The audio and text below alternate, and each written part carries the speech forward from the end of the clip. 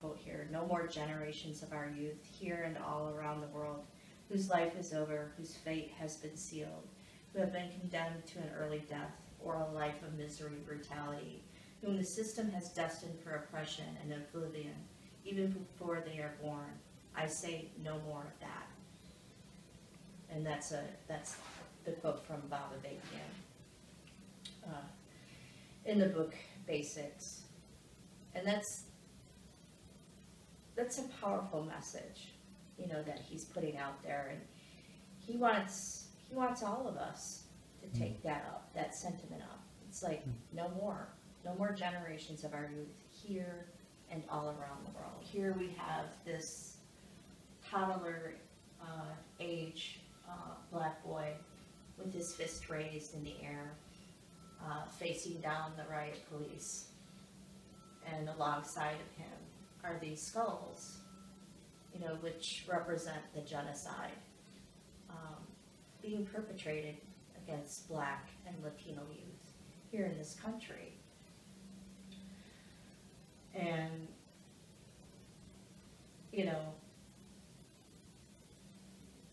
you've got this very little boy, standing up, and I was thinking about the fact that, by the time these youth are old enough to walk and talk, they're already targets of the system to cut down, to oppress, to brutalize. And this has to stop, and the idea is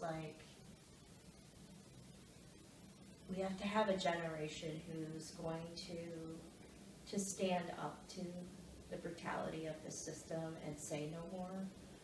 But in this picture, he's alone, and we cannot let these people stand alone to face this. We have to all of us have to take up the responsibility of being with them and standing with them and resisting and fighting back against this brutality.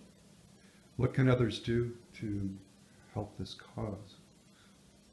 There's many ways that people can contribute, particularly to Rise Up October. People need to donate their money. People need to donate their time. People need to donate their heart and their courage.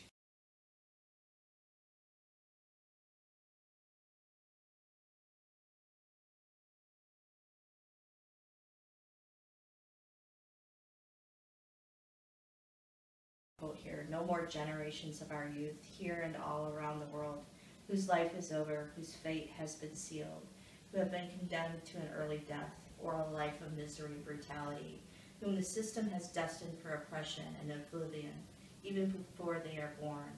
I say no more of that. And that's the quote from Baba Bakian in the book Basics. And that's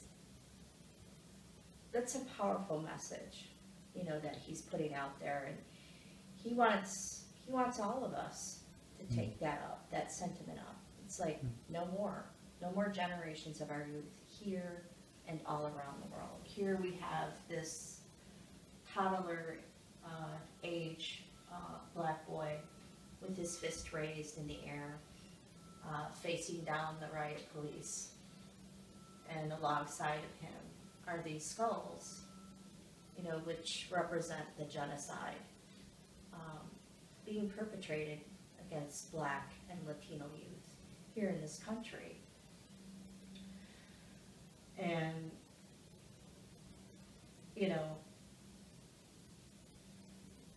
you've got this very little boy,